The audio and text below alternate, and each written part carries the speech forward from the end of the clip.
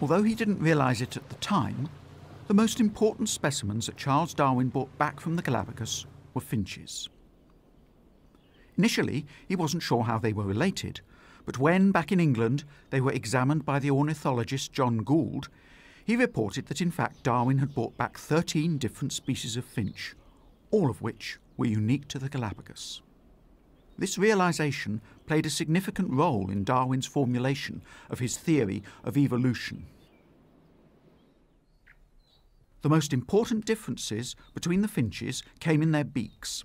Some were large, some were small. Each one was suited to the availability of particular foodstuffs. Eventually, Darwin theorised that different species of finch had evolved on different islands, their distinctive beaks being an adaptation to distinct natural habitats or environmental niches.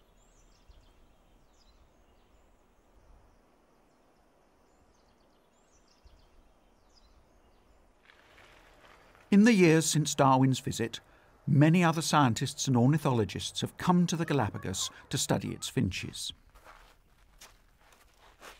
In this experiment, researchers are observing the woodpecker finch, using this wooden box to stand in for a tree. The woodpecker finch is one of the only birds to use tools to help it find food.